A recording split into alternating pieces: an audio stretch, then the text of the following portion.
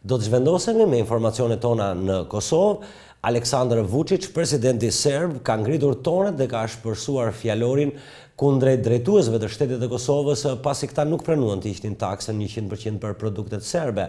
Vučić theksoi se jo vetëm nuk do të ketë integrim të Kosovës, por situata do të vi duke u përkeqësuar.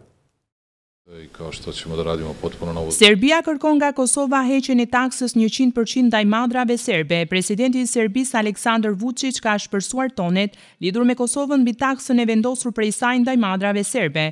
Vučić ka thënë se nëse taksa nuk hiqet, jo vetëm që nuk do të ketë marrëveshje mes dy vendeve, por situata do të përkeqësohet. Ai u shpreh se nëse Prishtina nuk heq taksën 100% ndaj madrave serbe, situata mes dy vendeve do të përkeqësohet akoma edhe më shumë. Në një prononcim për gazetarët serb, Vučić tha se nëse Kosova nuk do të tërhiqet, nga vendimi për taksën nuk mund të ketë marrëveshje Kosovë-Serbi. Sipas Vučić, pa u shfuqizuar vendimi për taksën ndaj produkteve serbe, nuk do të ketë vazhdim të bisedimeve në Bruksel. Pavarësisht thirrjeve të ndërkombëtarëve nga ana e saj, Prishtina zyrtare ka përsëritur se taksa nuk do të hiqet, për aq kohë sa Serbia nuk njeh pavarësinë e Kosovës.